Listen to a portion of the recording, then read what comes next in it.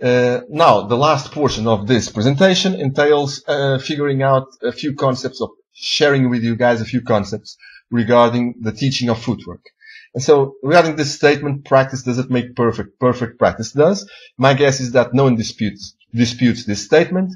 But now let's look at some concepts that look to bridge this principle into practice, to put this principle into practice. Here is a very simple and effective way to summarize performance. Performers are presented with an input, they process it, and an output occurs. My experience is that in sports, within sports in general, and martial arts in particular, coaches, instructors tend to focus on the output.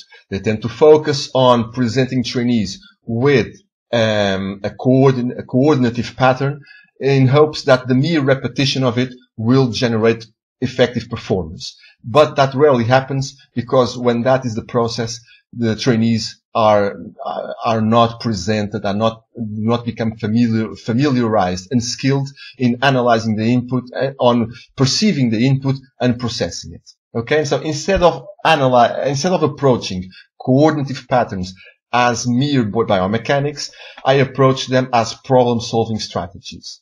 And so, in the sense that performers exist within a context, and this context has success criteria attached to it, which generate operational goals.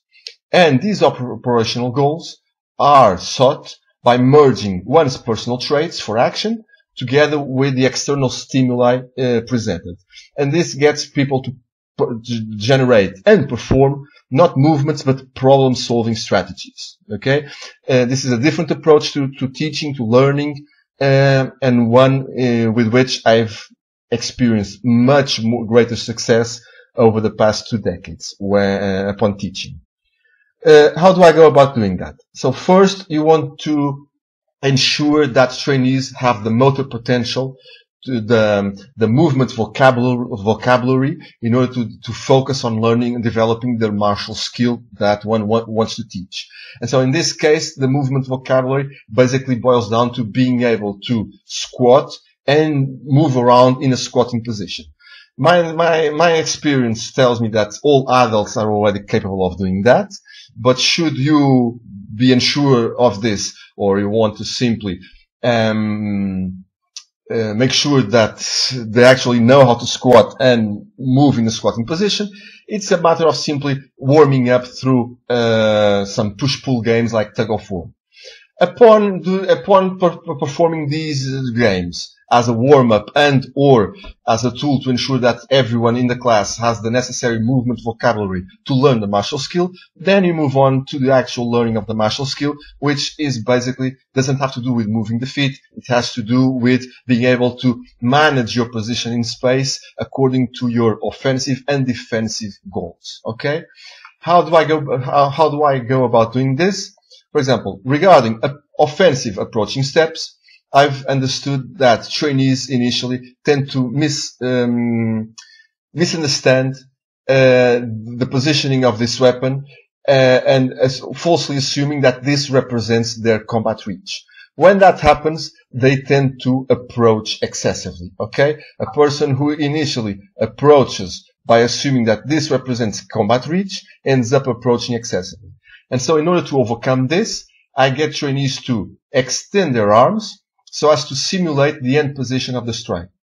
And here, by holding this position so that they have the visual reference of the weapon, then from here they approach their training partner. Okay? And so they step in, but they aren't actually performing a step. They are performing an action so that gets them to place themselves in a certain position in space that is meant to serve the offensive goals of their action. After each repetition, the person serving as a target distances himself in order to elicit a new repetition.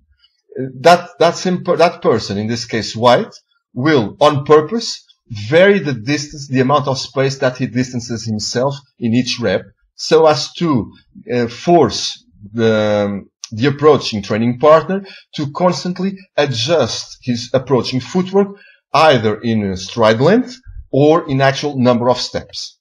Then, a following step entails moving in, approaching in a waiting guard, so that the trainees already have to figure out the difference and manage mentally the difference between their initial position and their actual striking reach. And so from here, then upon finishing the approach, then they extend the upper limbs in order to ensure that they are at the correct striking distance. Okay.